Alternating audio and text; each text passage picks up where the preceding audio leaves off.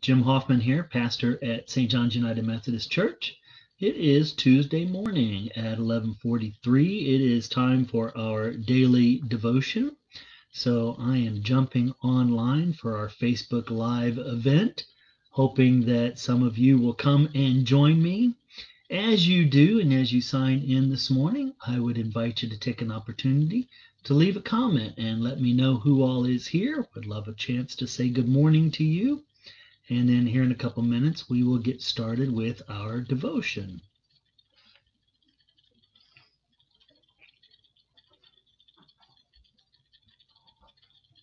A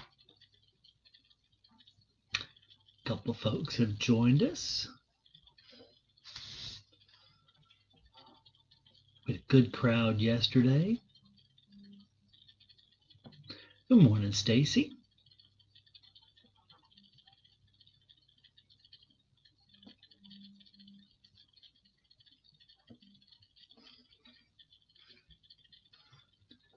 Hi, Cherry. Good morning. What are you doing in Florida?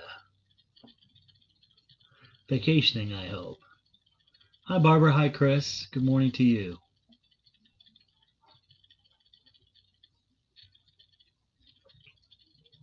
For my St. John's friends, Cherry Walton Humphrey is a friend of mine from my Lee Summit days. So we go back a couple decades.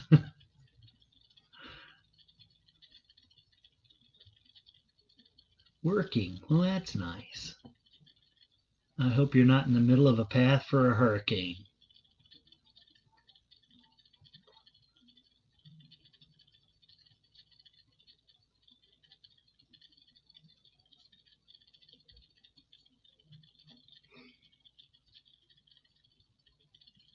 Just going to wait a little bit longer and see if anybody else leaves a comment and says good morning.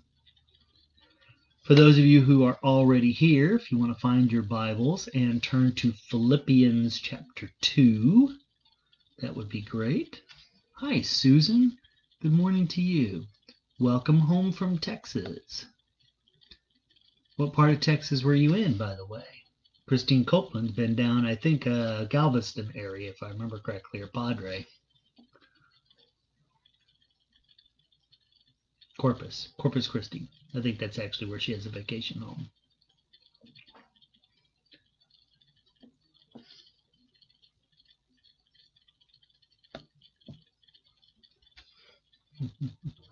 Hi, Pat. Good morning to you.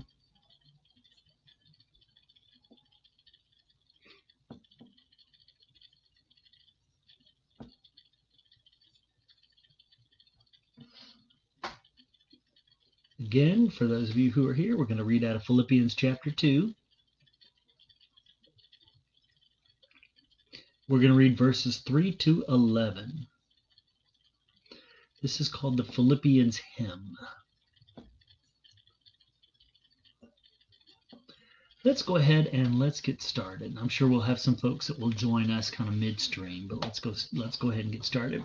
So Philippians chapter 2, verse 3 through 11 says, "Don't do anything for selfish purposes, but with humility think of others as better than yourselves. Instead of each person watching out for their own good, watch out for what is better for others. Adopt the attitude that was in Christ Jesus. Though he was in the form of God, he did not consider being equal with God something to exploit. But he emptied himself by taking the form of a slave and by becoming like human beings. When he found himself in the form of a human, he humbled himself by becoming obedient to the point of death, even death on the cross. Therefore God highly honored Jesus and gave him a name above all names, so that at the name of Jesus everyone in heaven, on earth, and under the earth might bow, and every tongue confess that Jesus Christ is Lord, to the glory of God the Father." So our devotion writer is John D. Bowen from Minnesota. His focus verse is Proverbs chapter 21, verse 4, that says, "Haughty eyes and a proud heart, the unplowed field of the wicked, produce sin." And here is what he offers for us today. One of my joys in retirement has been finding more time to read the Bible. I've been amazed by how many verses and stories pertain to humility. They have prompted me to reflect on how often my ego comes into play and manifests itself in negative ways. Pride has plagued humanity since the beginning, and our culture constantly bombards us with messages that speak to gratifying our desires through possessions, appearance, or status. What a contrast it is to reflect on the life of our Lord and Savior. Though his coming was heralded for centuries, Jesus' arrival was humble, in a stable and surrounded by animals. Everything Jesus did during his time on earth reflected humility, including his choice of disciples and people he associated with. His humility continued to the very end of his life on earth when he submitted to the will of God, was arrested and tried as a criminal, and suffered torture and death on a cross. Jesus' humble life provides a model for us to follow. Christ the King came not to be served, but to serve. We can embrace that attitude and strive to do the same. So the thought for the day is I will look for opportunities to follow the example of Jesus. Boy, howdy. If ever there was a time where this might speak to many of us, when you watch things on social media like Twitter, or when you watch Facebook or any others, Instagram, TikTok, all those kinds of things, or simply just maybe watch some media personalities on the news or on your shows. We live in a culture of self-aggrandizement, right? Everybody is trying to figure out how to promote themselves in some way. Listen to personalities who talk about what it means to monetize their social media sites. There are people who make, thousands, if not millions of dollars monetizing their sites on things like YouTube and Facebook and places like that. Monetize means they take advertising dollars and make money in things. My one of my grandsons, we asked him years ago, DJ, what he wanted to be when he grows up. Now, he's 11 at the moment, but we asked him what he wanted to be when he grew up, and he said he wanted to be a hacker, which meant he wanted to be a game hacker, because game hackers show their skills on YouTube and they monetize their sites, and that's how they make money, right? So, all of this is about self-promotion.